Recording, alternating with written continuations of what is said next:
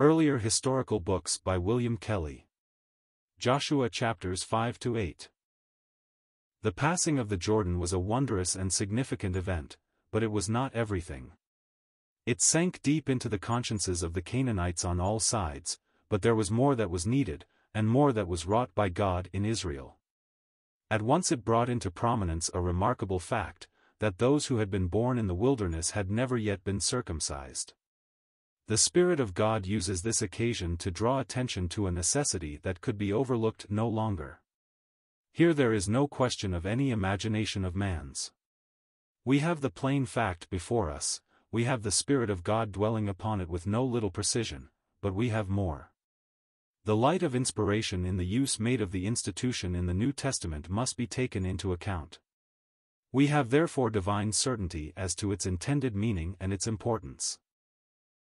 The children of Israel who had been in the wilderness had no doubt been objects of the tender mercy of God, but there was altogether another measure that became necessary when they were brought into the land of Emmanuel, when his good hand conducted them into that land where he was pleased to dwell with them. If he deigned to dwell in their midst, they must at least be taught to feel what was due to the place of his habitation. Here then circumcision becomes imperative. We may readily discover, from the Holy Spirit's doctrinal allusion to it, what spiritual truth lay under the form. There is more than one passage in the apostolic writings in reference to it. I will take two of the more prominent places where an express mention is introduced, and it is not merely therefore open to us to gather the idea intended, for in this case the very term is so used as to preclude question, which is by no means always the case in the types of Scripture.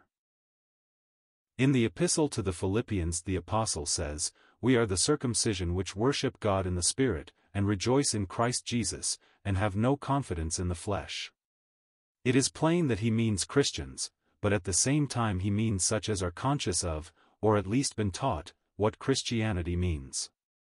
I do not mean by this that others are not so privileged, but it is no uncommon thing to find a Christian who walks below or even contrary to his principles, not of course dishonestly, but sometimes through ignorance, sometimes through will, unjudged in ways here and there which ignore his very calling. Now it is clear the Spirit of God does not contemplate this, but always addresses Christians according to the will of God and the glory of Christ our Lord. It could not be otherwise. If the Word spoke with calmness of children of God while walking apart from His will, I need not say what an excuse for unfaithfulness it would give, if not an apparent sanction. Men are ready enough to take license to themselves when in a poor condition before the Lord, gathering some apparent allowance of their wretchedness from the slips of good men who may have fallen into bad ways.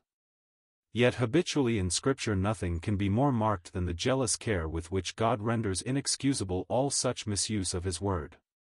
I consider then that Scripture does wisely and holily as a rule address the children of God according to His thoughts and intentions about them.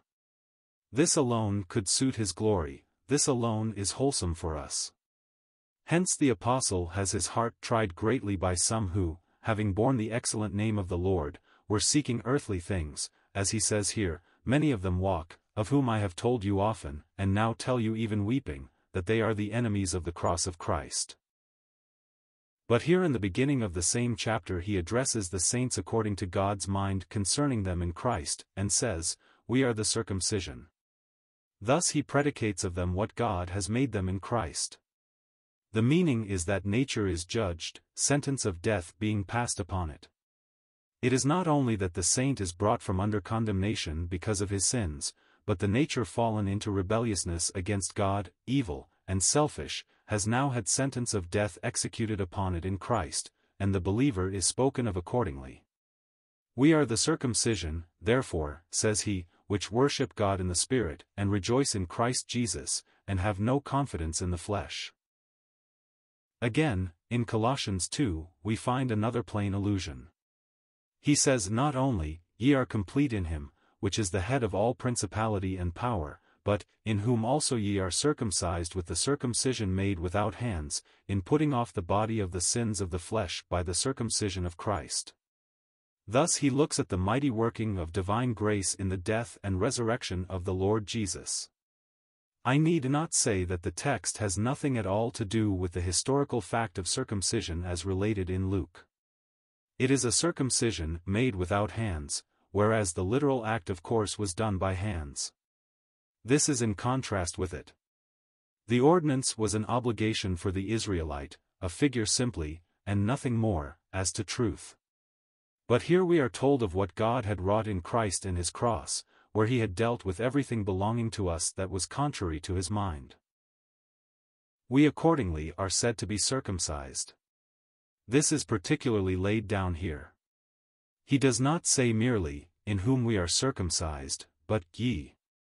He was speaking of these Gentile believers, persons to whom the apostle had been a stranger after the flesh. That they had never seen him we may, I believe, fairly infer from an earlier part of this very chapter. Here he says that they were already circumcised by a better circumcision rite than man could observe. This was more especially seasonable for such as were in danger of attaching inordinate value to ordinances. There has been a tendency also to claim special value from the fact of having been personally under the teaching of the apostle. This was an early superstition. The Holy Ghost therefore seems to have taken care that some epistles should be sent to such as were strangers, and Gentiles also as well as to Christians who had been Jews.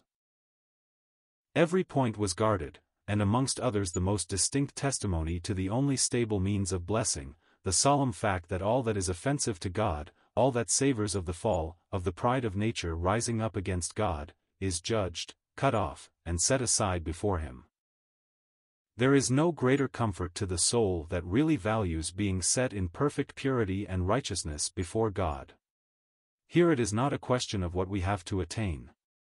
There is ample scope, as we shall find presently, for the practical power of the Spirit of God, but then that power for practice is based upon what God has done already, and always flows from his work in Christ. The Holy Spirit carries on an answering work, but surely there is something to be answered to, and this is what God himself has done already for us in Christ our Lord. So he says that they were circumcised with the circumcision made without hands in putting off the body, of the sins, of the flesh in the circumcision of Christ. We return therefore to our chapter, and we see thus the proper force, as it appears to me, of the blessing foreshadowed that day in crossing the Jordan. Canaan could not be entered as a place where flesh was to be gratified, or its evil to be allowed. Not that there was no dealing with the flesh in the wilderness, but it could not be said to be done with, it was not yet treated as that which had come under the final judgment of God. From the Jordan we see this, death is treated as the only door of deliverance, and the knife of circumcision must pass over all the males of Israel before the good fight. Thus it is not only that death and resurrection with Christ makes it possible for the people of God to enjoy heavenly things and enter into their own proper position, as we were seeing in the last lecture, but there is a further effect, though all be part of the same work of God, brought out distinctly in the type. Just as we find various offerings to set forth different parts of the work of Christ, so, whether it be the Red Sea or the Jordan, or, again, the circumcision that follows, they each represent distinct aspects of that which God has given us in and with the Lord Jesus dead and risen. Very clearly we derive from circumcision at this point the fact that fallen nature in us is judged completely, and that we are entitled to take our stand peremptorily as against flesh in ourselves. We are then also fitted to have to do with one another, being all as to this upon the same common ground. God could not sanction anything less. He has given us Christ, and with him, to faith, the full portion of his death and resurrection. That portion necessarily supposes the work in which he has completely done with fallen nature in all its forms before him. Not a trace of evil was in Christ. He was man as truly as the first Adam, son of man as Adam was not, but son of man which is in heaven, a divine person, yet none the less a man. But for these very reasons he was capable and competent according to the glory of his person, to be dealt with by God for all that was unlike him in us. Had there been the smallest taint in him, this could not have been done. The perfect absence of evil in this one man furnished the requisite victim, as in himself and all his ways the divine nature found satisfaction and delight. Would he then bear all? Be willing to go down to the depth of the judgment of all men, according to God's estimate of the evil of our nature? The entire, unbroken, unmitigated judgment of God fell upon him in order to deal with it and put it away forever. No less, I believe, is the force of Christ's death for us. Hence we start now, no longer viewed simply as pilgrims and strangers, but as those who are ushered into the land of God even while we are here, who take our place as heavenly persons, for this is our character now. So says the Apostle, as is the heavenly, such are they also that are heavenly. Accordingly nothing of the old man is spared, all that is really self is seen in its hatefulness. The necessity that all this be put away is brought before us, but, wondrous to say, for us united to Christ the thing is done. What we have to do now is, first of all, to believe it, without question to take our stand before God as dead and risen with Christ, that through grace, Gentiles or not, if Christ's, we are the true circumcision. Only such can mortify their members on the earth intelligently and thoroughly. Otherwise it is an effort either to die or to better the flesh, and both are vain. In presence of this the carnal circumcision now is a poor and pitiful thing at best, yea, a rebellious snare. The true circumcision is what God has made the Christian in Christ, and that through death and resurrection. Those that of old were content with their Jewish place rejected the truth it symbolized, proving that they understood nothing as they ought. Those who in Christendom can leave the truth of Christ to occupy themselves with the mere shadows are far, far worse. The reality of the truth is given to us only in Christ our Lord. All is ours in him. Can we wonder then that the Spirit of God dwells upon this at considerable length, calling the place where the people are circumcised Gilgal? We shall find the importance attached to this elsewhere in looking at the book. No flesh must glory in his presence. Made heavenly by grace, consciously dead and risen with Christ, we are called to mortify, for this reason, our members in the earth. And the children of Israel encamped in Gilgal, and kept the Passover on the 14th day of the month at even in the plains of Jericho. Verse 10. Again, another fact of interest is brought before us. The Passover is kept now. Undoubtedly it had been instituted in Egypt, and kept even in the wilderness. Grace made provision, as we are aware, for the casualties of the dreary way. But all this is passed away. There is deeper communion henceforth with God's mind. The Passover itself is now celebrated in Canaan with solemn joy. It is exceedingly precious for us that advance in the knowledge of God makes foundation truths to have a profounder character to the soul. To remember Christ in the breaking of bread was sweet and strengthening from the first. How much more were the revelation of the mystery wove into that showing forth of his death our oneness with him and with each other. I am persuaded that the man who values most the gospel is he who has the deepest acquaintance with the mystery of Christ. There can be no error more offensive, and, I think, none which shows a shallower spirit, than to suppose that the great fundamental truth of God in meeting our souls in grace loses its importance because of entering into the counsels of glory or of any other advance in the truth, no matter where or what it may be. Contrariwise, we learn to see more in all we saw before, we value Christ better everywhere, we enter more, not merely into questions of our own need, or into a retrospect of Egypt or of the wilderness, but into the mind of God. Hence, as it appears to me, the force of introducing the Passover here. The less we are occupied with the circumstances, the more calm, free, and deep is faith's enjoyment of the deliverance of grace and of God himself in it. The children of Israel kept the Passover on the 14th day of the month at even in the plains of Jericho.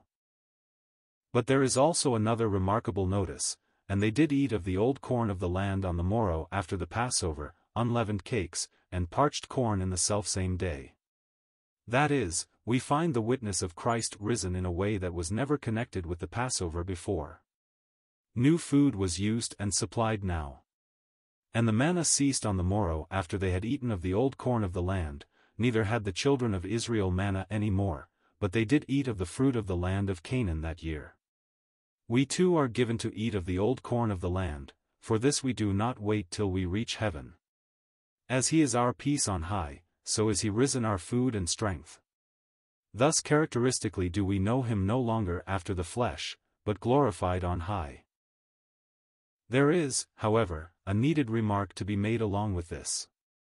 In our case, for the Christian enjoys the most singular advantages, it would be a grievous mistake and a real loss to suppose that Christ as our manna has ceased.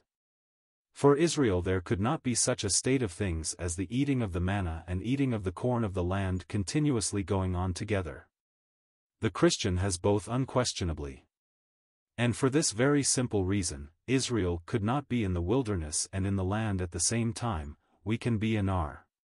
Thus, as we have often seen, the Christian stands on altogether peculiar ground. It is not only the wilderness and its mercies we now have to do with, but also the heavenly land and its blessings and glory. Hence therefore we have to be on our guard in looking at such a type as this. There could scarcely be anything more dangerous than to suppose that we had passed out of the circumstances of trial, or that the gracious supply of the Spirit of Christ was no longer needed. Here below we are ever in the place of weakness and danger and sorrow. Here we are but passing through temptation. Emphatically this is the wilderness. Here the daily manna is vouchsafed to us, and we own and feel that only the grace of our Lord Jesus Christ, the ever-living and interceding priest, could bring us safely through.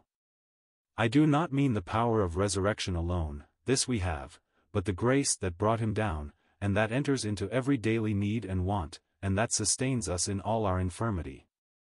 But this is not Canaan, and in such pitiful and tender consideration we have nothing at all to do with the characteristic blessings of Canaan. We have then to do with power. Here the manna meets us in our need and weakness. The Lord Jesus then ministers to his saints in both ways. Everywhere we have Christ. Take the same epistle to the Philippians already used for the present force of circumcision. We have not only Christ according to Philippians 3, but according to Philippians 2. For the second of Philippians shows us the very trait that I have been referring to, the grace of the Lord coming down where we are, whereas chapter 3 would fix our eyes and hearts on himself where he is now. Surely we need both, and we have both. So here we find not that which takes away the manna, but the new condition and place of Israel, and the due provision of God for it. The old corn of the land points to Christ risen from the dead, and so the Apostle Paul loved to present him, though never to the disparagement of the Lord in his grace and mercy toward us in all our circumstances of exposure as his saints. We are more indebted to the same apostle for this than to any other of the 12, but then Paul does associate us truly and distinctly with Christ risen from the dead and in heaven, as no one else does. This he was specially called to make known. Not that he exclusively gives us the heavenly place of Christ, but that he, above all, brings us into it, while he magnifies the grace that watches over us here below. This then is the eating of the corn of the land. It is what spiritually answers to the Apostle's word in 2 Corinthians 5. Henceforth know we no man after the flesh, yea, though we have known Christ after the flesh, yet now henceforth know we him no more. This is our form of relationship to Christ the Lord in what is peculiar to us now as Christians. What distinguishes us is that we have Christ risen and glorified. We are entitled to take all the comfort of knowing old things passed away, all things become new, we are brought triumphantly into it ourselves, and have him in all his heavenly glory as an object before us, nay, more, as one to feed upon. The Spirit of God brings out the Lord Jesus particularly in the epistle to the Ephesians, where his first introduction is as one dead, risen, and exalted in heaven. In Colossians, in a similar way, we have our Lord there. All this then is the old corn of the land. But then if we take the Gospels, and, further, if we look at John's epistles, it is not thus we see him. We behold our Lord here below particularly thus indeed as the object of the Spirit. It is clear then that all is brought out to us. We have Christ everywhere, and cannot afford to do without him anywhere. What saint would have a part only of our blessing? God gives us a whole Christ, and in every way. There is another point too in the chapter which may well claim a word. When God enters on a fresh action, or calls his people to a new kind of activity, he reveals himself accordingly. The same God that made himself known to Moses displays himself afresh to Joshua, always, it need scarce be said, for could it be otherwise, manifesting himself in the way which establishes his glory, and binds it up with the new circumstances of his people. There is no repetition of himself, the very same one, unchanged of course, but withal real in his ways, and occupied with us in order to identify us with his glory. Hence therefore there is now no burning bush. Nothing was more admirably suited to the wilderness, but what had this to do with Canaan? What was wanted there? A witness not of one judging, but of one that would preserve, spite of appearances, the emblem of utter weakness yet of all that weakness sustained. Was not this suited to the wilderness? But how or what in Canaan? As the captain of Jehovah's host. Here it is a question of conquering the foe, the power or wiles of Satan. God forbid that we should have any other foe. Others may be foes to us, but these emissaries of Satan only we have to count foes, and to deal with as such. It is not so with men. These may become our enemies, but never we theirs, while we have nothing to do with Satan, save to treat him, when discovered, as an enemy. We are entitled, steadfast in the faith, to resist him who only seeks in his workings and ways to dishonor the glory of God in Christ our Lord, and so ruin all that are blinded by him. This then is the revelation that Jehovah makes of himself for the new work to which his people are called, a man of war to lead those who have henceforth to fight. But there is another remark to connect with a previous part of the chapter. Joshua was not given to see a sword in the hand even of the captain of the host, till the knife was put in the hand of each Israelite to deal with himself. The call to circumcision had done its work before there was a moral fitness to have to wield the sword against others. Further now, just as much as in the wilderness, more, I think, we shall see as we go on, the solemn word, even to Joshua, is this, loose thy shoe from off thy foot, for the place whereon thou standest is holy. There was the more need to insist upon this, because the task in Canaan was one of putting down the enemy. This necessarily calls for severe blows, continual watchfulness, incessant opposition. So much the louder call to begin and go on with reverence and godly fear. Verse 15. And now they are before the doomed city, and Jericho was straitly shut up because of the children of Israel, none went out, and none came in. Joshua 6, in Joshua it is the standing type of the power of Satan in the world. And Jehovah said to Joshua, See, I have given into thine hand Jericho, and the king thereof, and the mighty men of valor. And ye shall compass the city, all ye men of war, and go round about the city once. Thus shalt thou do 6 days. But let it be remembered that it is the power of Satan put forth by the world to hinder our entering into our heavenly blessings. It is not simply the world as a means of dragging us back to Egypt, this is not the point here.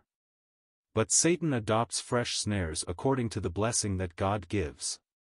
Whatever would arrest the progress of the saints altogether, whatever might hinder their setting their moral mind, their affection, on things above, to further this now Satan bends all his force.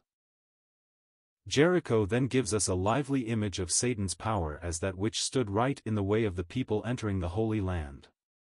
Jericho was the key of entrance into Canaan, and must be taken, God would have it wholly destroyed. Hence Jehovah takes the whole case under his direction of his people.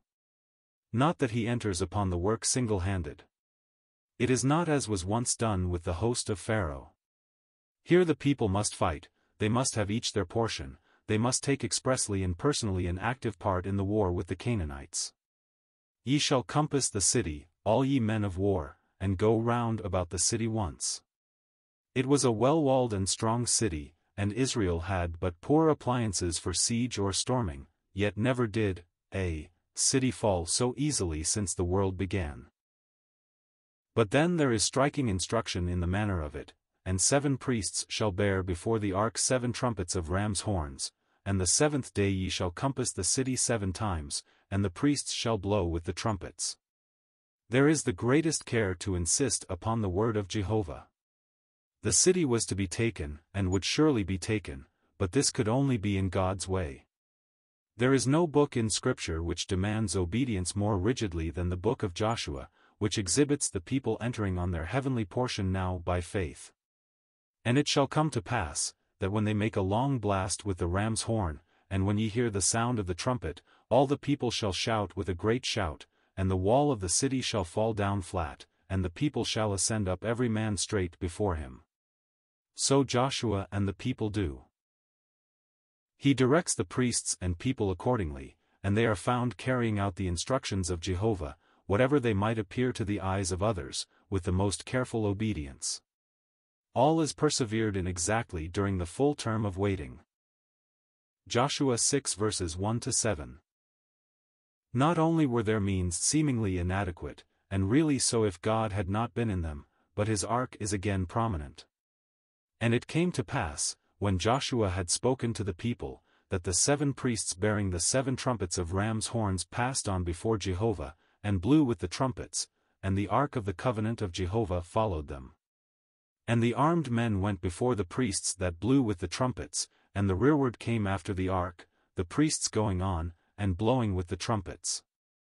And Joshua had commanded the people, saying, Ye shall not shout, nor make any noise with your voice, neither shall any word proceed out of your mouth, until the day I bid you shout, then shall ye shout.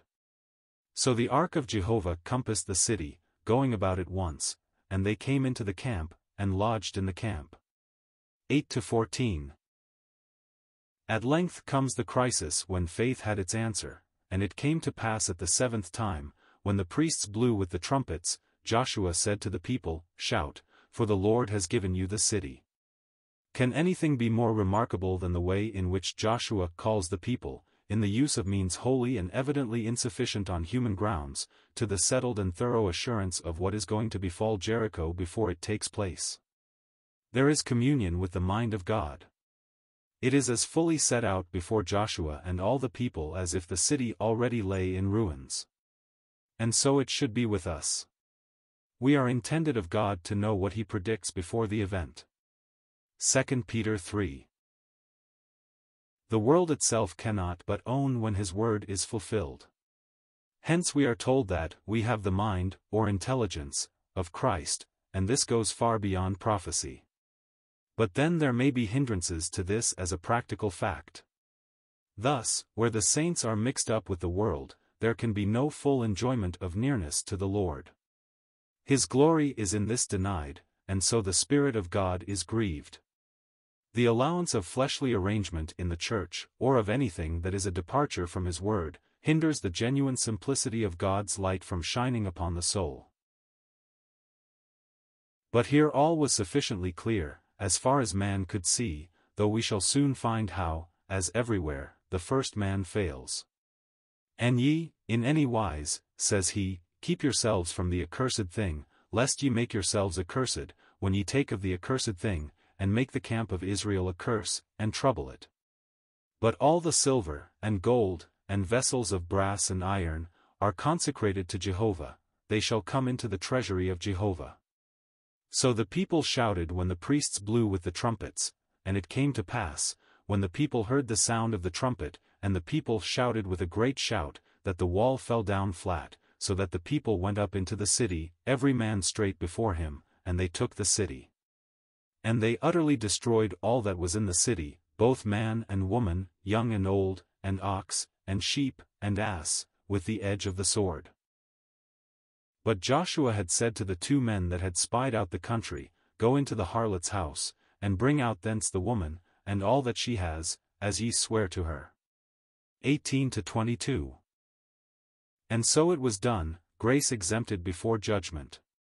And they burnt the city with fire, and all that was therein, only the silver, and the gold, and the vessels of brass and of iron, they put into the treasury of the house of Jehovah. Nor was the word of mercy forgotten in the hour of victory, and Joshua saved Rahab the harlot alive, and her father's household, and all that she had, and she dwells in Israel even to this day, because she hid the messengers, which Joshua sent to spy out Jericho.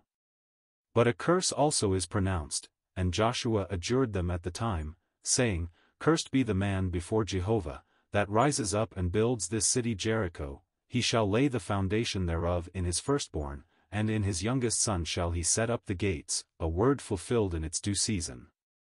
So Jehovah was with Joshua, and his fame was noised throughout all the country. 24-26. There is not a blessing that God gives to man which does not furnish an occasion to Satan, and so it was at this moment of the capture of Jericho. The children of Israel committed a trespass in the accursed thing, and God called his people to such a close and comprehensive clearance of the evil by the judgment of the wrongdoers as never was heard of in the wilderness. The more magnificent the display of the gracious power of God to his people, the more tenacious he is and must be of that which belongs to his own character and nature. Had there been the allowance on God's part of hidden evil, where were the testimony to his presence with the children of Israel? It had been irreparably ruined. This could not be. God must prove himself there in their midst. And have we less now? Is he gone because of our ruined state? Did the Holy Ghost come down to be in us for a brief season, or forever? We shall find that God took away to secure his glory not more effectual than humbling.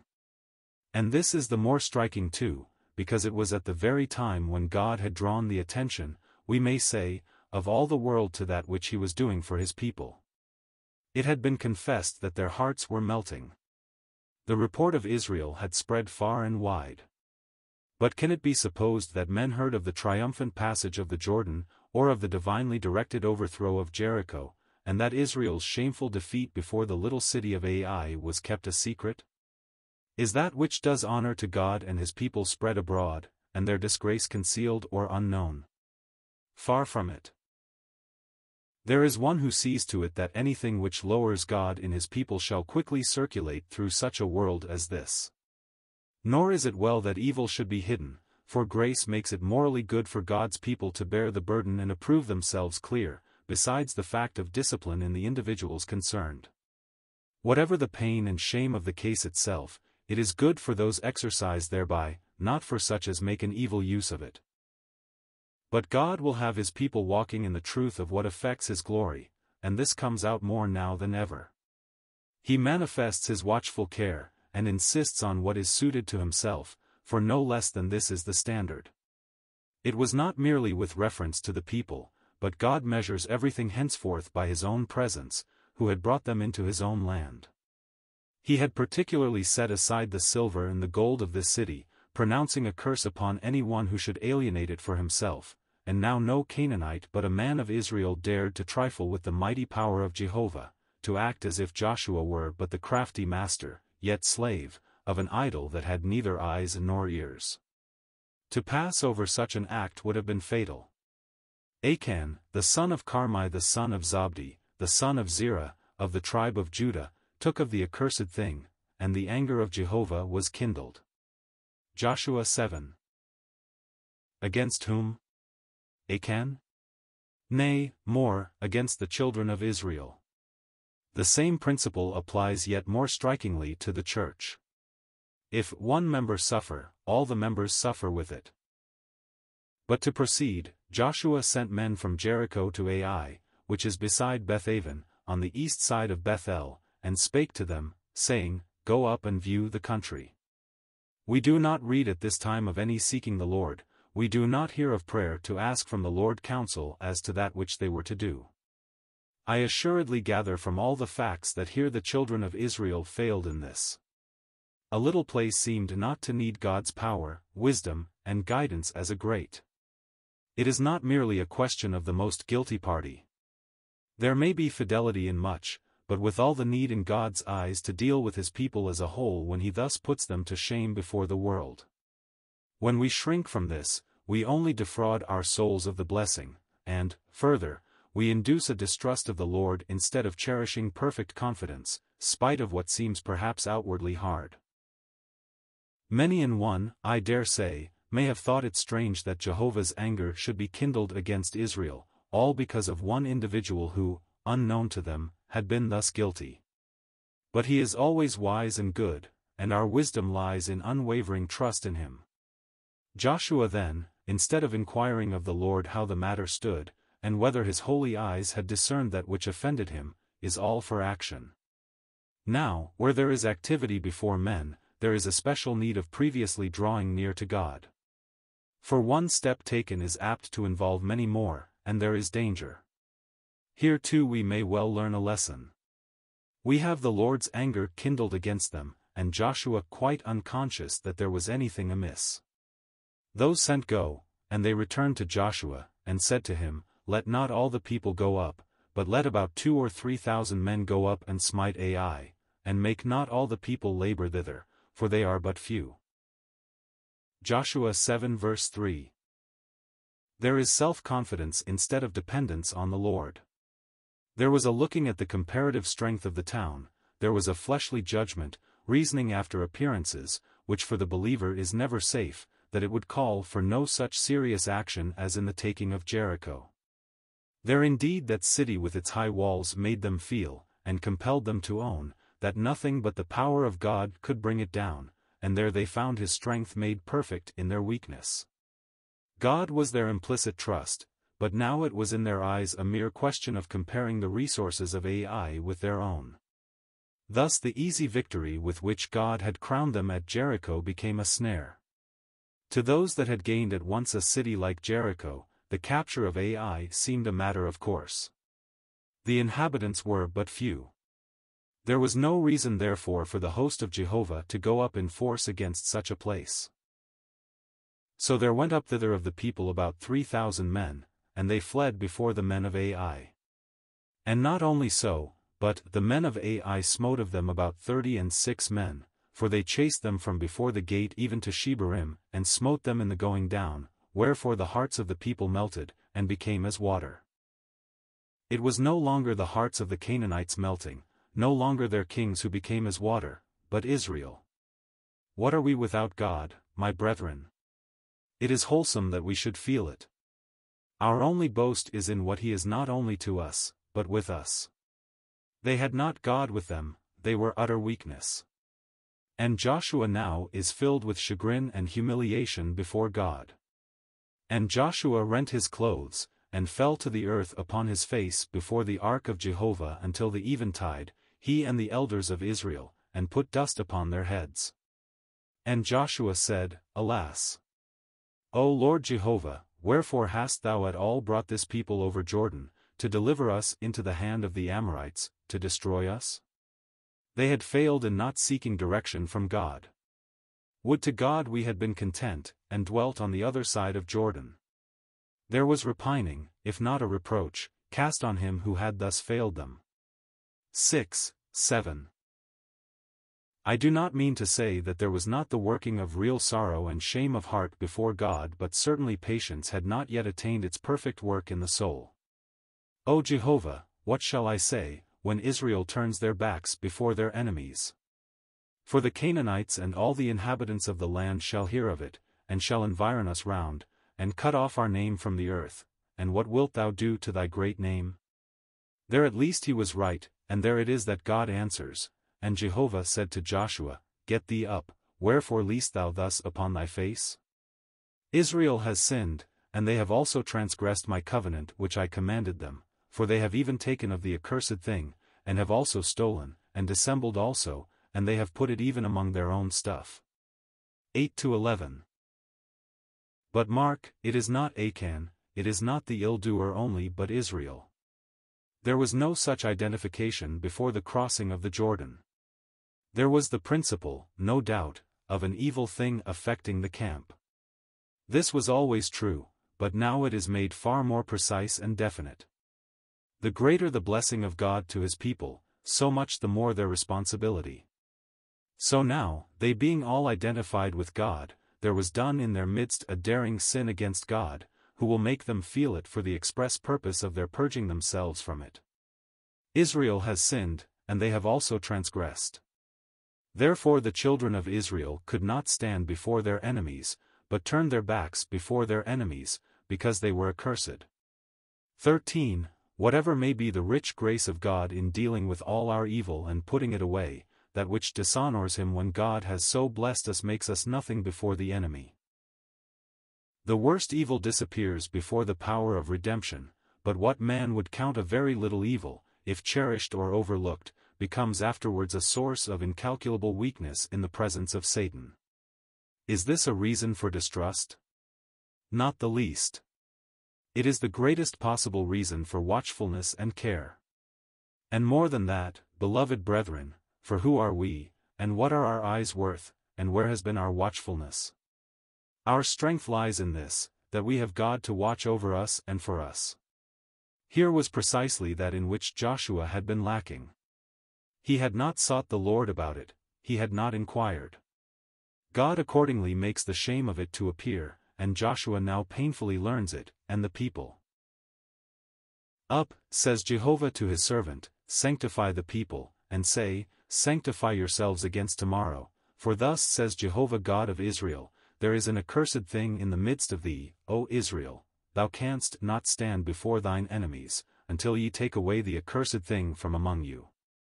In the morning therefore ye shall be brought according to your tribes, and it shall be, that the tribe which Jehovah takes shall come according to the families thereof, and the family which Jehovah shall take shall come by households, and the household which Jehovah shall take shall come man by man. And it shall be, that he that is taken with the accursed thing shall be burnt with fire. Thus, although God would make them all feel that they were involved, there is careful provision in his own goodness that the particular offender shall be brought out, now that they are really waiting upon God, and humbling themselves because of it. Thus, when unwatchful and unprayerful, all are involved in the sorrow, but when his people draw near to God the sorrow is traced home to the one who is guilty. There is a clearing of themselves by the fact that they all humbled themselves before God. This very act shows that they have no willful connivance at evil, and, God therefore taking the matter into his own hands, the offender is soon brought out. And Joshua rose up early. He was as much in earnest about this as he was about the fall of Jericho. So Joshua rose up early in the morning, and brought Israel by their tribes, and the tribe of Judah was taken, and he brought the family of Judah, and he took the family of the Zarites, and he brought the family of the Zarites man by man, and Zabdi was taken, and he brought his household man by man, and Achan, the son of Carmi, the son of Zabdi, the son of Zerah, of the tribe of Judah, was taken. God was faithful, but Joshua would have man vindicate him, that others also might fear, not to speak of his own soul. Hence more follows. And Joshua said to Achan, my son, give, I pray thee, glory to Jehovah God of Israel, and make confession to him, and tell me now what thou hast done, hide it not from me. And Achan answered Joshua, and said, Indeed I have sinned against Jehovah God of Israel, and thus have I done, when I saw among the spoils a goodly Babylonish garment, and 200 shekels of silver, and a wedge of gold of 50 shekels weight, then I coveted them, and took them, and, behold, they are hid in the earth in the midst of my tent, and the silver under it. So Joshua sent messengers, and they ran to the tent, and, behold, it was hid in his tent, and the silver under it. And they took them out of the midst of the tent, and brought them to Joshua, and to all the children of Israel, and laid them out before Jehovah. And Joshua, and all Israel with him, took Achan the son of Zerah, and the silver, and the garment, and the wedge of gold, and his sons, and his daughters, and his oxen, and his asses, and his sheep, and his tent, and all that he had, and they brought them to the valley of Achor. And Joshua said, Why hast thou troubled us? Jehovah shall trouble thee this day. And all Israel stoned him with stones, and burned them with fire, after they had stoned them with stones. They all took their part in it. God insists that there should be thus the clearing of themselves before his own name. And they raised over him a great heap of stones to this day. So Jehovah turned from the fierceness of his anger. But notice how, all Israel, have their part, as in the consequences of the sin, so now in every step of its judgment from God. And now we have the Lord's full restitution of the people. They had gone forth in self-confidence, they had received the most serious check, but, now that the sin was judged, Jehovah was free to act on their behalf. Even then he had his own way. And now it was not a question of great things, it was no season to show the resources of the all-overcoming power of God, which, before a blow was struck, brought down the towering walls of the city. I am persuaded that there is quite as practical and deep a lesson to learn hence as from the fall of Jericho, but it is a different lesson. And this is a very important thing, brethren, because, we being so ready to contract the ways of God into one single groove, it is a very good thing for us to leave room for His wisdom to shape its own course suitably to the new circumstances, in view surely of His own glory, but also in His goodness, always taking account of the condition of His people. Hence He says to Joshua, "Fear not, neither be thou dismayed, take all the people of war with thee, and arise, go up to Ai, see, I have given into thy hand the king of Ai, and his people, and his city, and his land." So Jehovah adds at this juncture, and such injunctions might surprise some. First He summons Joshua to take all the people of war, then He promises to give all into Joshua's hand. He next lays down a plan, not the one that brought in the ark and the priests, where it was preeminently a question of following His own word and the power of Jehovah's holy presence. But here He says, "Lay thee an ambush for the city behind it." So Joshua arose, and all the people of war, to go up against Ai, and Joshua chose out 30,000 mighty men of valor, and sent them away by night.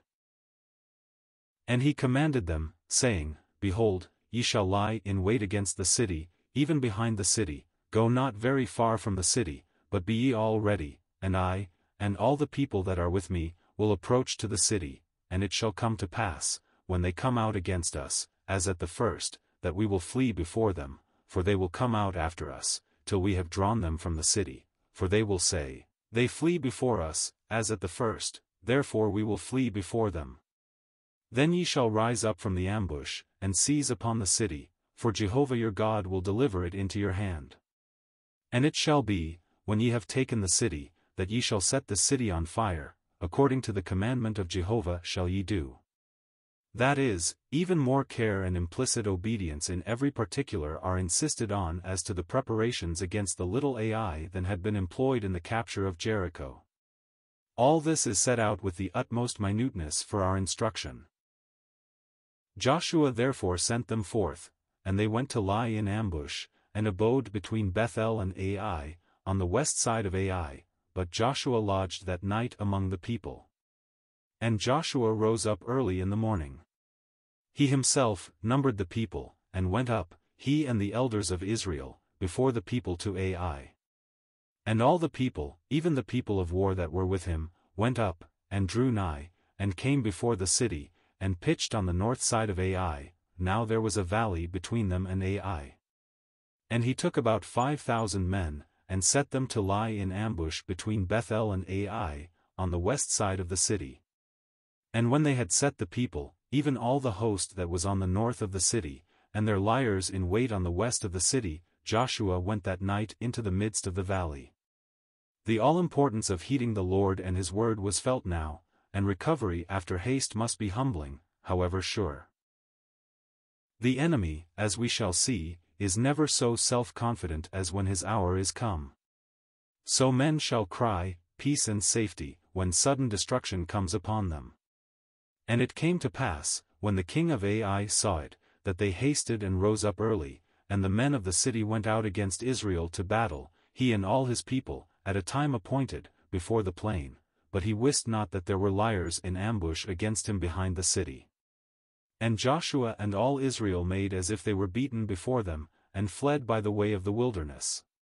And all the people that were in Ai were called together to pursue after them, and they pursued after Joshua, and were drawn away from the city.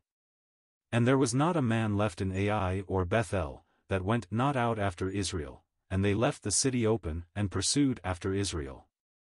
And the Lord said to Joshua, Stretch out the spear that is in thy hand toward Ai, for I will give it into thine hand. And Joshua stretched out the spear that he had in his hand toward the city. And the ambush arose quickly. They were on the other side. This is the more remarkable, because it might appear as if it were merely a signal, but it seems evident, as it has also struck others, from the disposition of the forces, that such was not the thought, but a far deeper intimation than a simple sign. It is rather a lively witness of God causing all things to conspire, where we do not trust in our maneuvering, but cherish subjection of heart to his word, after the evil was seen and judged which made it impossible for God's presence to be with his people in power. You will always find this the case. Where Christians bring their own plans into the difficulty, they defeat themselves instead of the foe, and even though they may be thoroughly upright in the main, the Lord has a controversy with the self-sufficiency which trusts to plans instead of being subject to his will. The Lord is surely with his own. Dependence and trust in him is the wisdom of those who are engaged in conflict with the enemy. And, beloved brethren, we, Christians, are all engaged in it. We are called to this now, if ever men were, called to it doubly, because it is not only that God has brought us into the consciousness of heavenly blessing through his grace, but he has recalled us to it when long let slip. Surely this ought to be the conflict of all saints, though in fact it is scarcely understood save by such as know the mystery of Christ and the Church. Sorrow to think that it should be so. But thanks be to God that there are any. Thanks surely we owe that we have been favored by infinite mercy so entirely above and apart from any question of ourselves at all. But have we not known this, and do we not always find it so, that where we are on the ground of the Lord, and know ourselves so much the more called to obedience, as we have to face the subtlest wiles of the foe, so the most unexpected conjuncture of circumstances is ordered of him in our favor? He knows how precisely to time everything for us. In the case before us the mere sight of the eyes could hardly have availed for men so distant and also hiding, was it not of God himself? Did not he cause Joshua to stretch out his spear? What serves to make it plain enough that more is meant than the human notion that ordinarily supplants the truth here is that we are told a little afterwards, verse 20, that Joshua drew not his hand back wherewith he stretched out his spear, until he had utterly destroyed all the inhabitants of Ai. Had it been merely a signal for man, where would have been the reason for keeping his hand thus stretched out? To stretch out the spear, if he had drawn it back soon, would have been quite enough. The work was done, had it been a mere preconcerted act. But no, it appears to be a sign on God's part, a significant token, that called them to the taking of the city.